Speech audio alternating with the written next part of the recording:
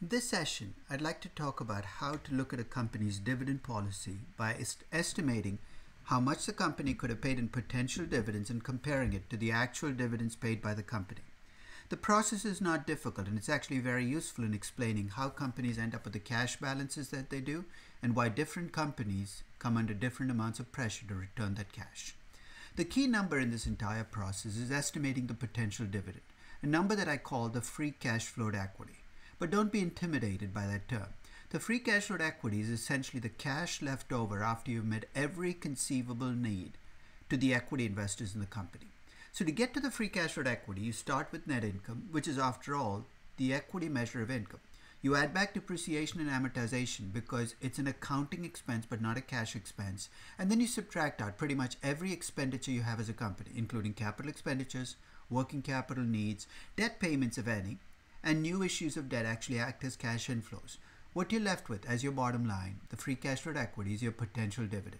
If that number is a negative number, you really can't afford to pay dividends or buy back stock based on what you did that year. If that number is a positive number, that is what you could have returned that year, and that is why it's a measure of potential dividends. Perhaps it's easier to see what we're doing by giving you two other ways of thinking about the free cash flow to equity. In the first, which is the standard free cash flow to equity rewritten, I start with net income as I did before, but then rather than add back depreciation and subtract out capex, I subtract out what's called net capex, which is basically what you're investing into your long-term assets. And then I subtract out change in non-cash working capital, which is what you reinvest back into short-term assets. And I cover some of this reinvestment with debt. And the way I compute that debt is I look at how much cash I brought in with new borrowings and I subtract out the debt I repaid. What I'm left with is the free cash flow to equity. Here's another way of thinking about it. If a constant portion of my reinvestment is covered by debt, let's say 20% or 25%, there's a shortcut I can use. I can start with net income as I did before, and then rather than subtract out the entire net capex, I can subtract out only the equity portion of my net capex. So if my debt ratio is 25%, then 75% of my net capex will come from equity, and then subtract out the equity portion of my working capital needs, and what I'm left with is the free cash flow to equity. But notice that the second approach can be used only if you have a constant debt to capital ratio. So here's how I use it at the end of the process. Once you've computed your free cash flow to equity and you compared it to what the company actually returned in the form of dividends and buybacks, one of three things is going to be true. Your company could be one of those very unusual companies that returns exactly what it should in dividends and buybacks, in which case leave it alone. It could be one of those companies that pays out too little in dividends, in which case it's accumulating cash, and the key question then becomes whether you trust the managers in the company with your cash. To make that judgment, you have to look at their history. If they've historically delivered good projects for you and good stock returns, you're more likely to trust them with your cash. If they have a history of picking bad investments and delivering bad returns on your investment, on your stock investment, you're more likely to demand your cash back. If they pay out too much, there again the question you need to ask is what kind of investment opportunities do you have? Because if you have good projects and you pay out too much, you're doing double damage to yourself. First, you're digging a cash hole for yourself from which you got to climb out. The second is you might actually reject some of those good investments because you don't have the cash. So if you have good projects and you're paying out too much, you have to figure out a way to pay out less and redirect that money into your projects. If you have bad projects and you pay out too much, then you have two problems. One is an investment problem, which is you have taken bad investments, but that investment problem is creating a dividend problem, which is going to be tough to get out of. So to solve the dividend problem, you first have to solve the investment problem. So one way to think about where your company falls in this process is to look at it in a matrix, where on one axis you look at the quality of your projects, on the other axis you look at whether you paid out too much or too little in dividends. If you're a company with good projects, so you basically are in this quadrant, and you're accumulating cash, you have the flexibility to accumulate cash. If you're a company with bad projects and you accumulate cash, don't be surprised to come under pressure from stockholders, return that cash. If you're a company with good projects and you run a cash deficit, then you got to figure out a way to cut back on the cash payout and essentially redirect the money to good projects. And if you're a company with an investment problem that is leading to a dividend problem, you've got to fix the investment problem first. So what I'd like to do actually is use this framework to look at Intel And I'm going to use the 2014 annual report to kind of bring this home. So here's a spreadsheet, and it starts off with a question. How many years of historic data do you have available? For Intel, I have more than 10, but this spreadsheet is restricted to 10 years, which is more than enough time anyway.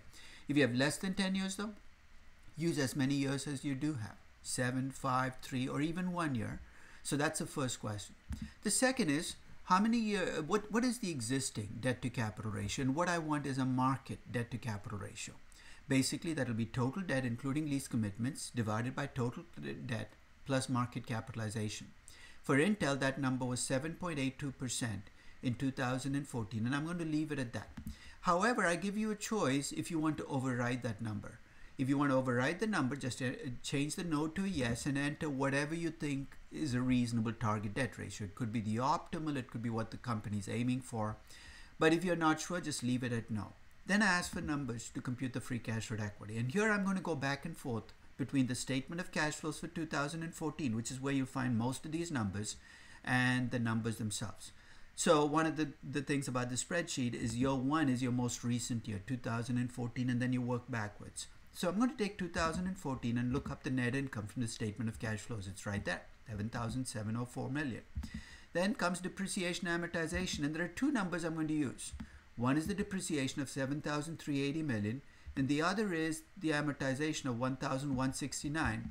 And if you add those two numbers up, you get a depreciation and amortization for the most recent year. Then you get to capital spending, and here I'm going to make your life a little difficult. If you look at additions to property, plant, and equipment, that's standard CapEx, it says minus $10,105. I'd like you to reverse the sign and just enter $10,105 because I'm going to be subtracting out this capital expenditure anyway. Then I'm going to also count in acquisitions and purchases of licensed technology because those look like investments in operating assets. Everything else under investing doesn't look like it's an operating asset, so I'm going to ignore it. So the cumulative amount here, all with the signs reversed, is $11,131 million. So that's the total CapEx in 2014. For the change in non-cash working capital, I'd like you to repeat this process of changing the sign. So if you look at 2014, accounts receivable created a negative cash flow of $861 million. What that effectively means is that accounts receivable increased by $861 million during the year. Here's what I'd like you to do.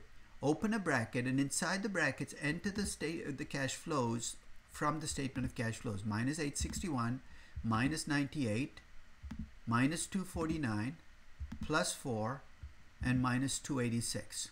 The last one are the other assets and liabilities. I'm not going to count as part of working capital. So those are the 5 line items, but outside of the brackets, reverse the sign. So what I'm effectively going to be doing is taking the negative cash flow effect of working capital, which is minus $1,490 million, and showing it as a positive number because that's the change, that's the increase in non-cash working capital of $1,490 that's creating the negative cash flow. Finally, let's get to the net debt issue. If you go to the bottom in cash flows used by financing activities, the first number you see is increase in short-term debt, and you see a positive number. That basically means that Intel raised $235 million in new debt that year. You also see a $325 million that they raised in new debt in 2014, which I'm adding on, and they repaid $199 million in debt. The net number of $361 million basically is the net debt that they issued during the year. That is in fact going to be that is going to essentially get added back to your cash flows. So if you look at the numbers, here's what they look like in 2014. The net income of $11,704 is what I start with. The difference between capex and depreciation, which if you remember is $11,131 minus $8,549, gets subtracted out. That's my investment in long-term assets. The increase in working capital gets subtracted out. That's why it's a negative cash flow. I get $7,632 million as my cash flow before debt. The $361 million that I borrowed during the year, that's a positive, that's the inflow, gets added back. I get $7,993 million in free cash flow equity. I do this every year for the previous 10 years. 3 of those years come from the statement of cash flows. The previous 7 I pull off as financial analysis summary that I printed off Bloomberg. If you don't have a Bloomberg, you might have to actually get the annual reports from previous years. But staying on that statement of cash flows, I also get 2 other numbers. The first is the dividends paid during the course of the year, which is 4,409, which again I reversed the sign because I know it's a negative cash flow, and the stock buybacks of 10,792 and the 332 million, which added together gives me a total stock buyback of 11,117. Notice that I don't net out the issuance of new stock because I don't want to count the cash inflows from new stock issues as cash available to pay dividends. So I do that again every year for the previous 10 years. What you see in my final table is the numbers computed for the previous 10 years, and if you go down towards the bottom of the table, you see the summary numbers. Over the course of the 10 years, my net income aggregated to 135 billion. My dividends and buybacks were 95.7 billion. So as a percentage of net income, I returned 71%.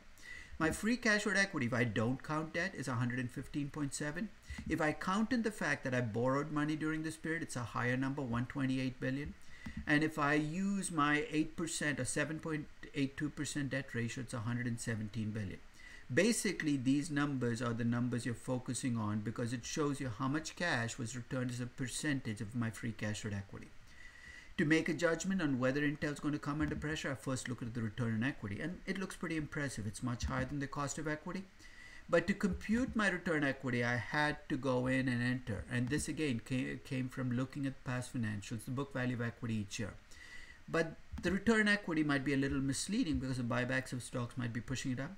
What's less impressive is the return they've delivered on my stock, which I compute based upon the annual return each year and what I should have made each year based on my beta, the risk-free rate, and the return in the market each year. So basically what I do to compute my expected return is I take the risk-free rate each year plus the beta times the return in the market that year minus the risk-free rate. It uses the actual return in the market because I'm looking backwards.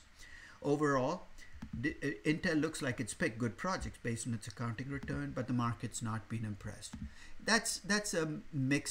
It's a mixed conclusion on Intel. It might have good projects, but the project quality is not as good as the market thought it was going to be.